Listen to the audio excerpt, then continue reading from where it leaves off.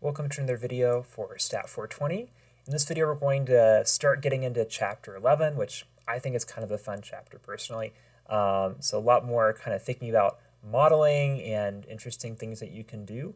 And so in this first video, we're going to talk about dummy variables in modeling, which I'm sure kind of prompts a question right off the bat of why we're calling something a dummy variable. I don't really have a great answer for it, but I can tell you what it is. And that is a predictor variable that only takes two responses, either a 0 or a 1. And we typically do this when we're working with categorical variables, like a factor variable that has maybe they're ordered categories, maybe they're not ordered categories, but we have kind of these discrete categories that we want to assign to values in our model, but we don't want to model it like a numeric variable where we have this kind of constant particular relationship dependent on the value, but instead the value is just kind of a placeholder to basically saying present or absent. So the simplest case is to work with a binary variable where we start with two categories to begin with, two different levels, and we can just assign one to 0, we can assign one to 1. However, as we'll see later, we'll work with variables where we have 3 or more different categories, and we can talk about what to do with that and how we can still represent that with a dummy variable in the model. And basically what's going to happen is we're just going to have a couple dummy variables to represent one variable that has 3 or more categories. So yeah, let's start with the simple case though. We have a binary variable. It takes two different categories, and we're going to assign one to be a 1, one to be a 0. And let's say, maybe just for example here, maybe what we're studying for our response would be something like seriousness of an accident or seriousness of injury after a car accident. And a binary predictor that we could use to try to model that would be whether the passenger was wearing a seatbelt or not. So if the passenger was wearing a seatbelt, that leads to one prediction. If the passenger wasn't, that leads to a different prediction. And we might still have, one or more numeric predictors as well in this model. So maybe beta 1, x1, where x1 represents a numeric predictor like we've seen before. But let's let x2 be kind of this binary predictor like seatbelt. So then either the passenger is wearing a seatbelt or they're not. If they are, this term gets added into our prediction. If they are not, this term is just 0 and it just goes away. And so that's how we kind of make that distinction and change our prediction based on a binary predictor. So here's another example where we're going to start with what our model looks like without adding this binary predictor. So if we're trying to model, this is kind of a silly example, I don't know why we do this, but trying to model somebody's weight based on their hip circumference. So we know these variables should have a positive correlation. They have a very strong positive correlation. That if we know someone's hip circumference, we can probably make a pretty good estimate for their weight.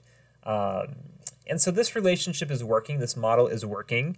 It's just a very simple model of y hat equals some intercept plus this relationship with this numeric predictor, hip. However, we also know that if we know the person's gender, or I guess really this is really biological sex, it's male and female, but the data set I'm using labels it as gender, so we're just going to call it gender, I guess.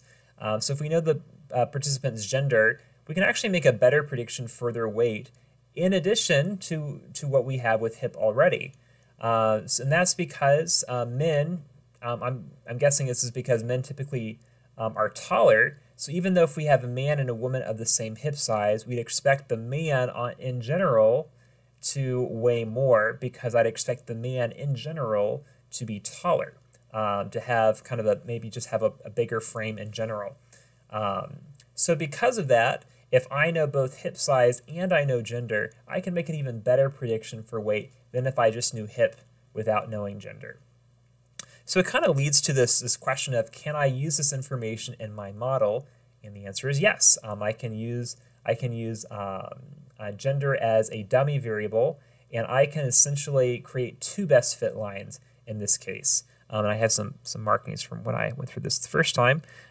So we still make a prediction based on hip, But what we're going to do is, so let's say we have a hip size, a hip circumference of 50.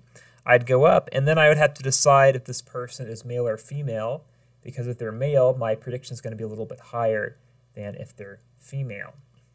So the model I'm essentially fitting now is going to be y hat equals our intercept, plus again this steady relationship, this linear relationship with hip size, plus this other value that gets added when the gender is one thing or not.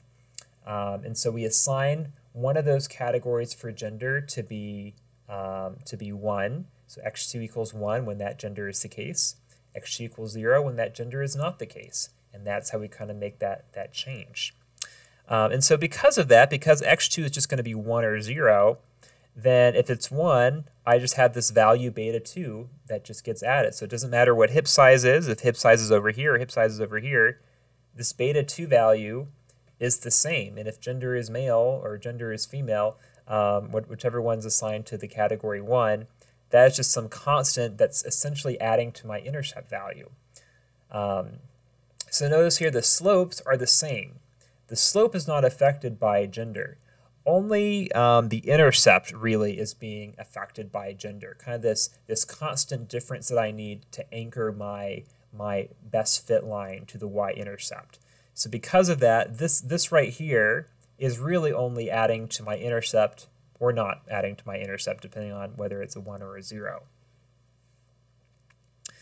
So we can use least squares regression to fit this model. So again, we create this model, y minus beta naught plus beta 1 x1 plus beta 2 x2, and we're basically trying to find the squared residuals of this to however many data points I have, and I'm trying to minimize the squared residuals to the smallest value. So we've done this before. We don't need to keep doing it again when it gets more complicated.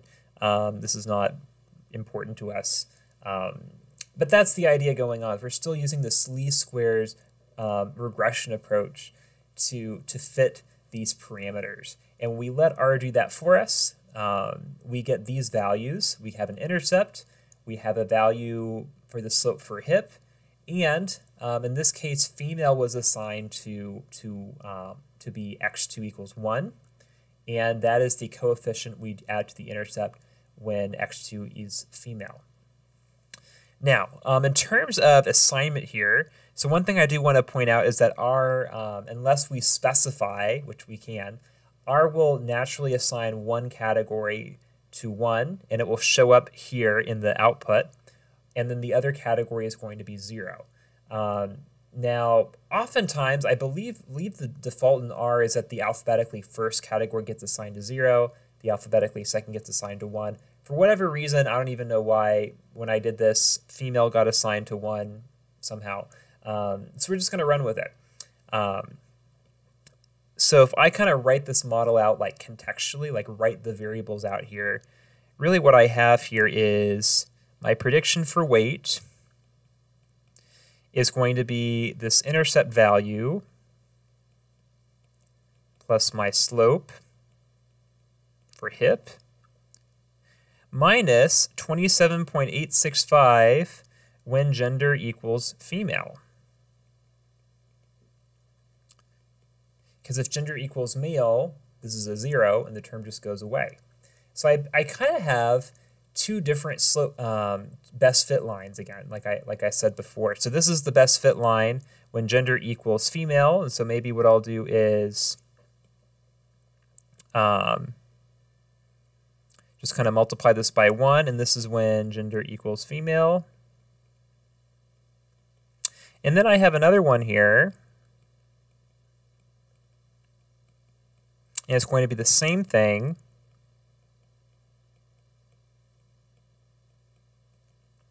except that this term does not exist because gender is 0. So it's going to be minus 27